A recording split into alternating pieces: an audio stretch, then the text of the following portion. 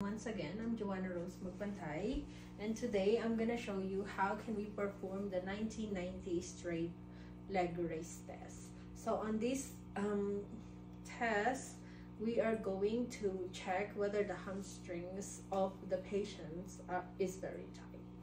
So where is the location of the hamstring?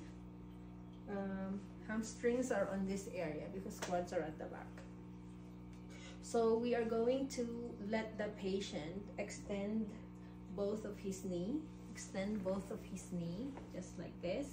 And we're also going to ask the patient to stabilize the position, just like that. And one by one, we're going to ask the patient to raise the leg.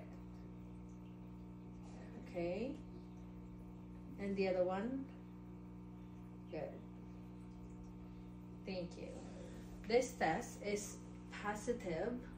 Patient does not come further within 20 degrees of the extension of the full leg. We also have to make sure that the end feel of the patient would be a muscle stretch.